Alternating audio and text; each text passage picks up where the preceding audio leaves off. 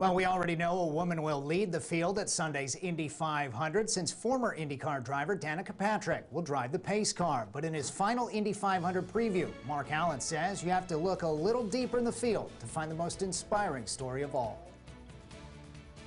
For a moment, all is right with the world. Danica Patrick leading the Indianapolis 500. Danica Patrick across the yard of Brex. 15 car lengths separates her from second place Brian Herta. Women like Danica Patrick, Janet Guthrie, Lynn St. James, and Sarah Fisher have already carved their names in the history books here at the Indy 500. But women will be represented at this year's race unlike ever before. Paretta Autosport is the first team owned and run by a woman with a female driver and a mostly female crew to ever compete in the Indy 500. For team owner Beth Paretta, it's been a 6-year journey to travel 500 miles.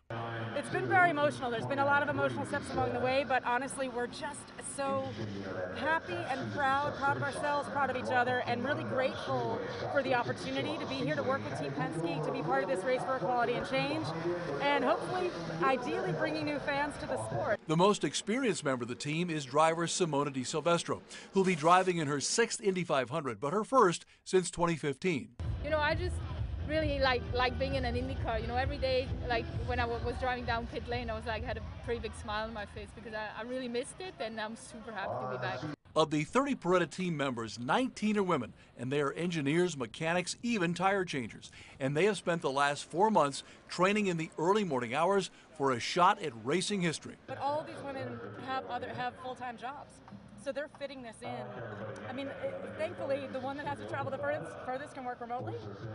So they're training in the gym and training and practicing their pit stops in the morning and then going to their day jobs.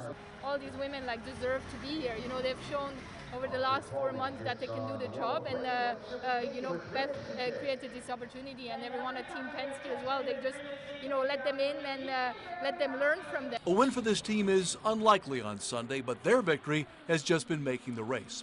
And when they take the green flag, they will send a powerful message to young women everywhere. Well, I think the message is, you know, that you can be anyone you want, you know, and you know, the girls that are working on the car, you know, they're changing tires like machines, you know, and it's awesome to see from that point of view. So I really enjoy the experience, and I think yeah, you can be anyone you want. Just do the work and don't be afraid to go for it. We get a lot of fan mail and emails and through all different formats, and I think that the most amazing emails that I get are from fathers of daughters who just say thank you, because now my daughter can see that anything's possible. At the Indianapolis Motor Speedway, I'm Mark Allen. And you can watch the race live this Sunday at 11 a.m. right here on WDTN, and join us for a Countdown to Indy special. That's also coming up this Sunday at 10:30.